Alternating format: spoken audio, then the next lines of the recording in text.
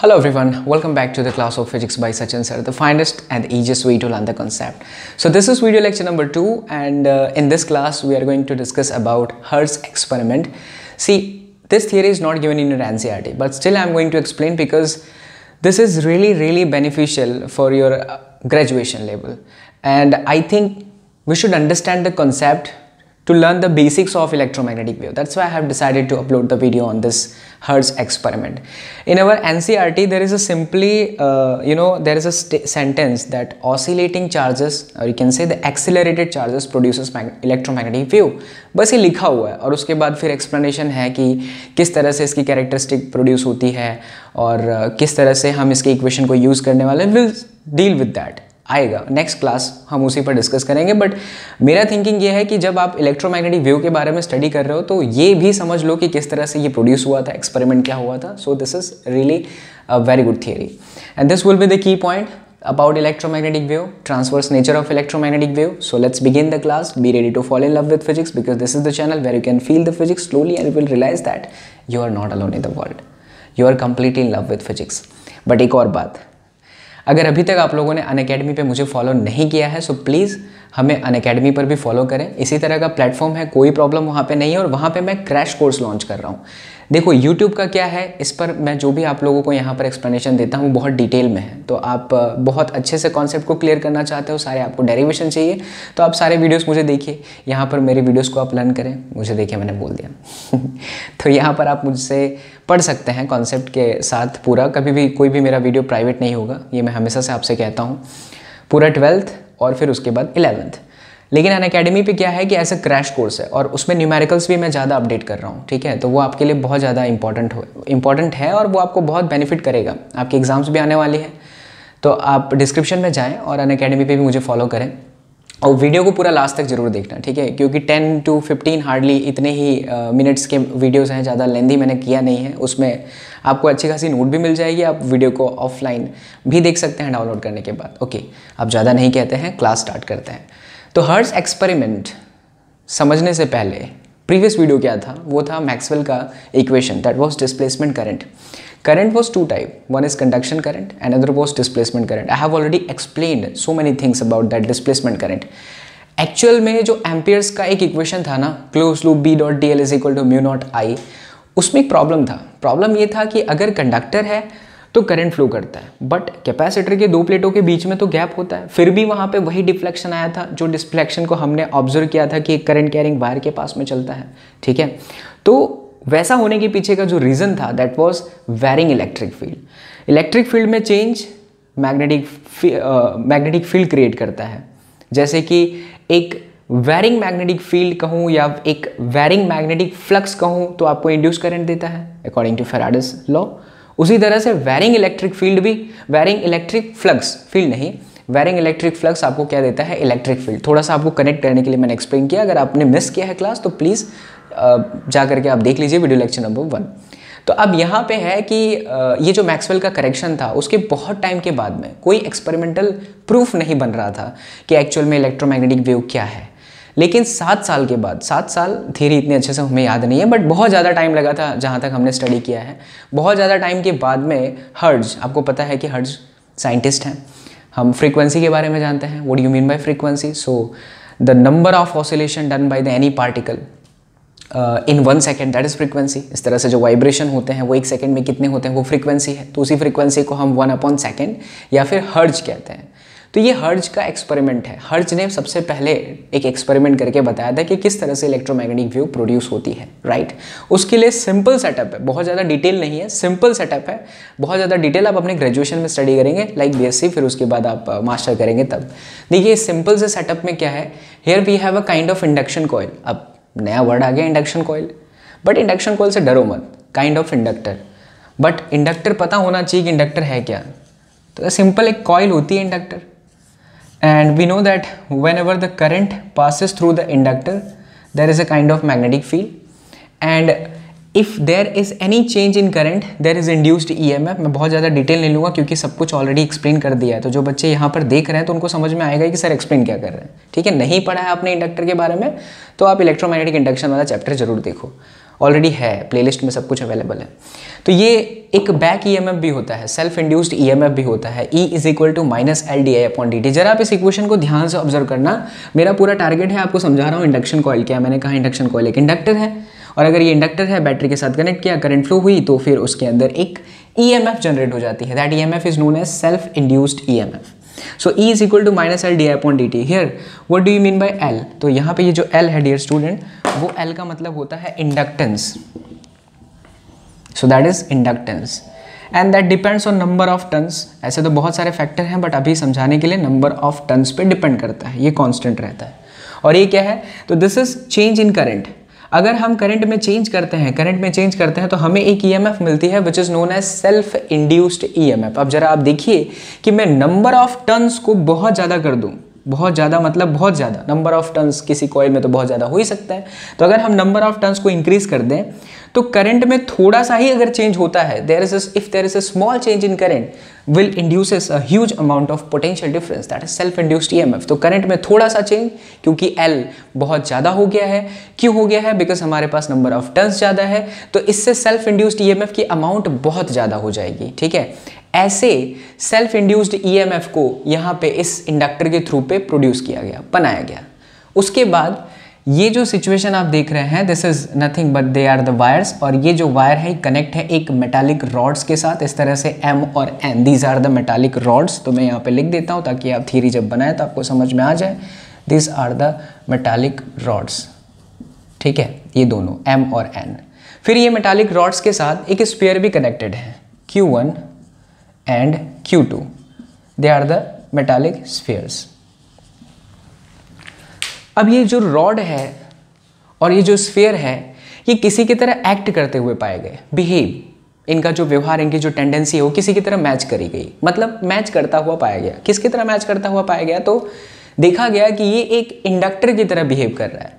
ये जो रॉड है वो अ काइंड ऑफ इंडक्टर है, और ये जो स्फीयर्स हैं वो काइंड ऑफ कैपेसिटर हैं। And if they are a kind of capacitor means it should be negative, it should be positive, because we know about the capacitor, one charge is negative, another charge is what? Positive। तो जब यहाँ पे एक जबरदस्त high potential difference बच्चा party set हुआ, तो ये वाला पूरा नेगेटिव चार्ज, ये वाला पूरा पॉजिटिव चार्ज, याद रखिए ये जो गैप दिखाई दे रही है इसका नाम दिया गया था स्पार्क गैप। स्पार्क गैप क्यों नाम दिया गया? तो एक्चुअल में वहाँ पे एक स्पार्क प्रोड्यूस होता हुआ दिखा। वो स्पार्क क्यों हुआ? What was the reason behind the production of that spark? So there is a simple story behind this. Do you know about the capacitor? How the capacitor works? तो मैं उसके लिए थोड़ा सा आपको डिटेल में समझा देता हूँ, थोड़ा सा ही, ज़्यादा नहीं। कैपेसिटर का पूरा टॉपिक है, आप देख सकते हैं। जैसे ये एक प्लेट है, अगर हम इसके ऊपर चार्ज रखते जाएँ, ढैंटन, तो क्या होगा? धीरे धीरे इसके आसपास का जो इलाका है उसके अंदर इलेक्ट्रिक फील्ड इंक्रीज होगा, E is equal to KQ upon R square. और जब इलेक्ट्रिक फील्ड इंक्रीज होगा डियर स्टूडेंट, तो इसके आसपास में जो मॉलिक्यूल्स हैं, अभी इस प्लेट के आसपास में क्या है? तो इस प्लेट के आसपास में एयर है, हवा है, ठीक है, हवा के अंदर मॉलिक्यूल्स है, तो मॉलिक्यूल्स मतलब एटम है। तो ये इलेक्ट्रिक फील्ड एक टाइम ऐसा आएगा कि इतना ज़्यादा पावरफुल हो जाएगा कि वो उस एयर के मॉलिक्यूल्स का आयोनाइजेशन स्टार्ट कर देगा। This is known as break down of the air. हवा का जो है वो ब्रेक डाउन, और इसकी एक फिक्स वैल्यू होती है। इसकी वैल्यू होती है 3 × 10⁶ वोल्टेज पर metre.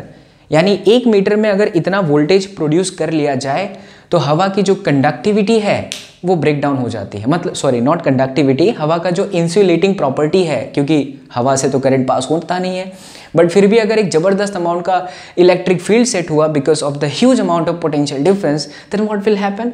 There is a break down of insulation of the air, and this is known as breakdown, dielectric breakdown। dielectric is a technical term, और dielectric का मतलब होता है इंसुलेटर, ठीक है।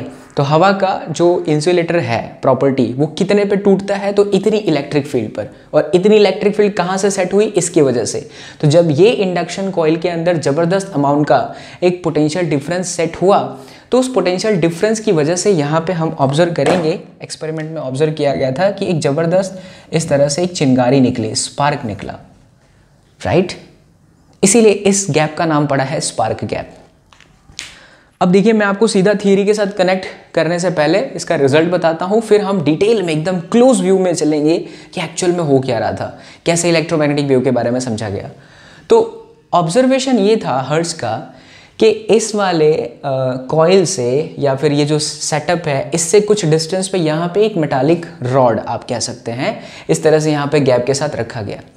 And what he observed hertz, he observed that we are getting the same kind of spark over here, a little less comparison to this, but similar, you can say the similar spark was observed over here. यहाँ पर एक spark था दोनों rod और sphere के बीच में, और वहाँ पर भी एक स्पार्क आया। फिर एक क्वेश्चन बना दिमाग में कि there is no physical connection between this system with this, कोई भी सिस्टम के बीच में इसके साथ में कोई फिजिकल कनेक्शन नहीं था, वायर नहीं था। Then the question was how this spark transmits from this place to that place. कैसे ये transmit होता है, यहाँ से यहाँ पर कैसे transmit होता है?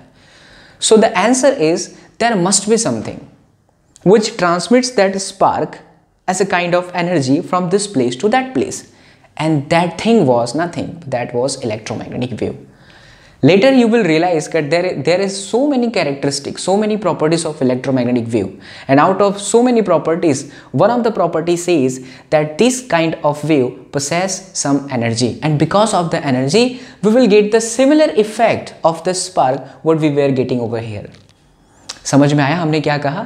यहाँ पर एक जो स्पार्क हमें मिला था हाई पोटेंशियल डिफरेंस की वजह से, एक नेगेटिव और एक पॉजिटिव, उसके वजह से क्या हो गया, हवा का ब्रेक डाउन हो गया, उसकी इंसुलेशन का, और ज़बरदस्त अमाउंट की हमें एक स्पार्क दिखाई दी। फिर वही स्पार्क इतने डिस्टेंस पर भी दिखा, वो इसलिए क्योंकि इनके बीच में कोई है जो इसकी एनर्जी को कैरी करते हुए वहाँ लेके गया, और जब कॉलिशन हुआ तो वहाँ पर भी स्पार्क हो गया। अब क्लोज व्यू में समझिए, एकदम पास वाले व्यू में, कि एक्चुअल में ये कैसे हमें पता चला कि यहाँ पे ये चीज़ें हो रही हैं। सी, जब यहाँ से कोई एक पर्टिकुलर टाइम पे एक इलेक्ट्रॉन इस नेगेटिव चार्ज से बाहर आता है, जैसे इस सरफेस पर आया, स्पार्क जब बन रही थी तब इसके बीच में जब स्पार्क बना तो यहाँ से एक इलेक्ट्रॉन ऐसे सरफेस पे बाहर आया। तो जैसे ही इलेक्ट्रॉन बाहर आता है तो इलेक्ट्रॉन का मतलब क्या है बच्चा पार्टी? तो electrons means a kind of charge, ठीक है, अ काइंड ऑफ चार्ज। यहाँ हम स्पार्क दिखाते हैं तो आप कहेंगे सर क्या पगला रहा है, पागल बना रहे हैं। नहीं, लेकिन पागलपंती के साथ फिजिक्स पढ़ने का मज़ा ही कुछ और है, ठीक है।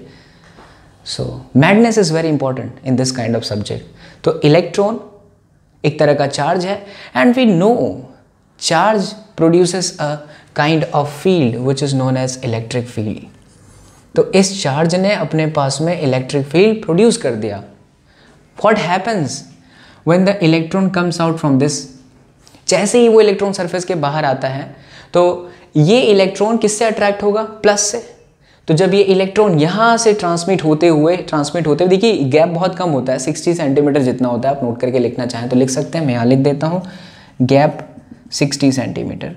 तो वो अलग अलग रहता है, बट इस एक्सपेरिमेंट में 60 सेंटीमीटर था। तो यहाँ का जो इलेक्ट्रॉन है जब ये ऐसे मस्ती के साथ ढेंढन करते हुए इस पे पहुंचता है पॉजिटिव के साथ, तो जरा सोचेंगे इलेक्ट्रॉन का क्या हो रहा है? क्या इलेक्ट्रॉन अपने आप को डिस्ट्रॉय कर रहा है? अरे बिल्कुल भी ऐसा पॉसिबल ही नहीं है सर। क्यों पॉसिबल नहीं है? बिकॉज जैसे पूरी वर्ल्ड की एनर्जी कांस्टेंट है ना, वैसे ही law of conservation of charge कहता है कि there is algebraic some of charges always equals to constant. हमेशा वो कांस्टेंट होता है। अगर आप सम करने जाएंगे तो हमेशा आपको कांस्टेंट मिलेगा। जैसे पोटेंशियल और काइनेटिक का हम सम करते हैं, that is known as mechanical energy. In the same way charge का कंजर्वेशन होता है हमेशा से। इलेक्ट्रॉन यहाँ से निकला, लॉस नहीं होगा, वो कहीं ना कहीं चला जाएगा। तो वो इलेक्ट्रॉन उठ के कहाँ गया? प्लस की तरफ गया। बट इलेक्ट्रॉन का एक्चुअल में हुआ क्या? सिंपल सा आंसर है कि इलेक्ट्रॉन का क्या हुआ? तो इलेक्ट्रॉन का मोशन हुआ।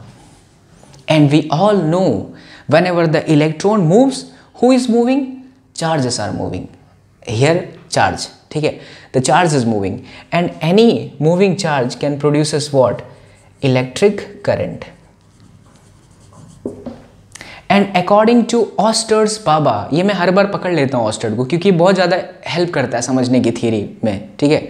ऑस्टर ने ये कहा था कि whenever the current flows through the open wire, it will produces a magnetic field. So this electric current will induces a magnetic field around it. अब आप जरा ध्यान से समझिए, हमने कहा था कि यहाँ से यहाँ तक जाने में इस स्पार्क के यहाँ तक जाने में किसी भी तरह का फिजिकल कनेक्शन नहीं है, मतलब इस स्पार्क को, इस एनर्जी को यहाँ लेके गया कौन? तो कोई तो लेके गया होगा, वो कौन है? तो वेव्स है, और वो वेव्स का नाम पड़ गया EMW, इलेक्ट्रोमैग्नेटिक वेव, क्योंकि इसके अंदर इलेक्ट्रिक फील्ड भी है, सी इलेक्ट्रिक फील्ड भी है, एज वेल एज इसके अंदर क्या है, मैग्नेटिक फील्ड भी है।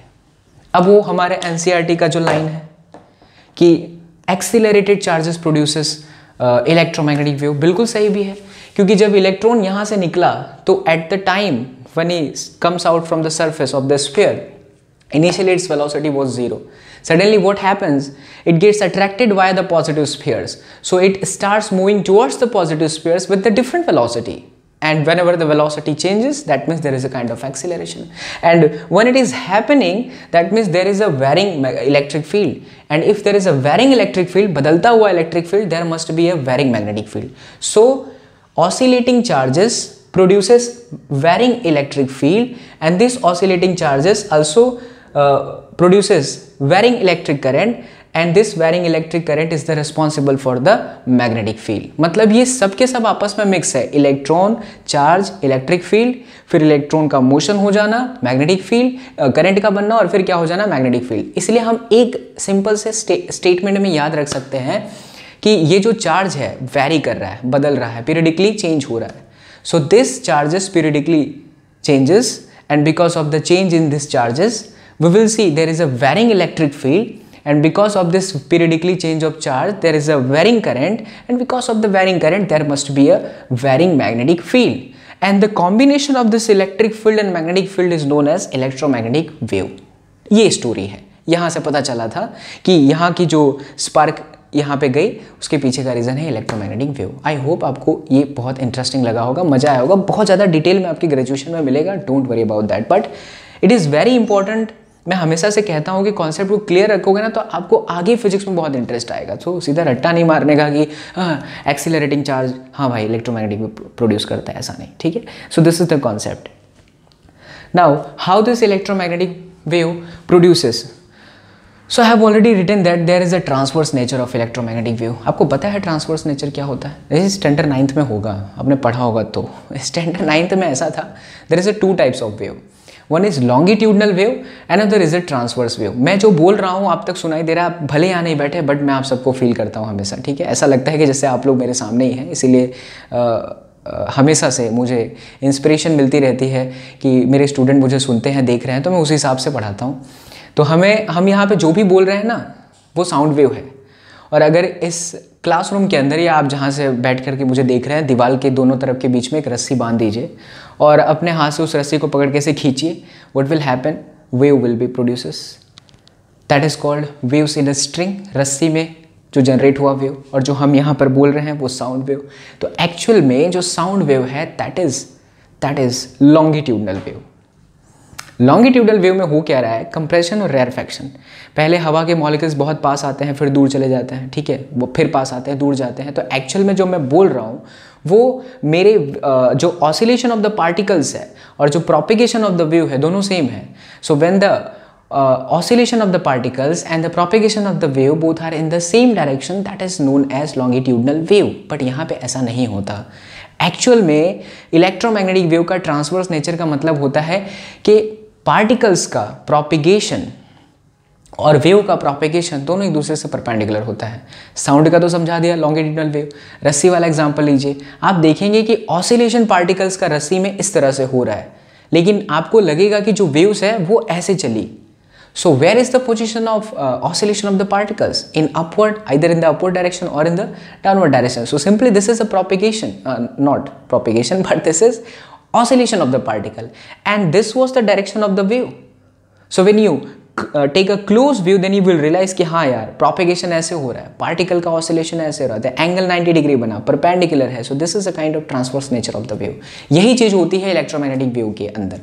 इलेक्ट्रोमैग्नेटिक वेव में ये पाया गया कि जो वेव का प्रोपिगेशन होता है वो हमेशा, अरे भैया तुम कहाँ चले जाते हो बार बार, हाँ, so there is the kind of nature of propagation of electromagnetic wave, that electric field and magnetic field, this is the direction of EMW, electromagnetic wave का जो डायरेक्शन है वो E क्रॉस B को फॉलो करता है। Cross product नहीं पता, अगर ये x डायरेक्शन में है I कैप, ये y डायरेक्शन में है J कैप, और हम सबको पता होना चाहिए, नहीं पता है तो यार माइंड में मेमोरी कार्ड के अंदर स्टोर कर लो, बहुत सारी चीज़ें हैं आपके मेमोरी के अंदर, तो ये भी स्टोर कर लो।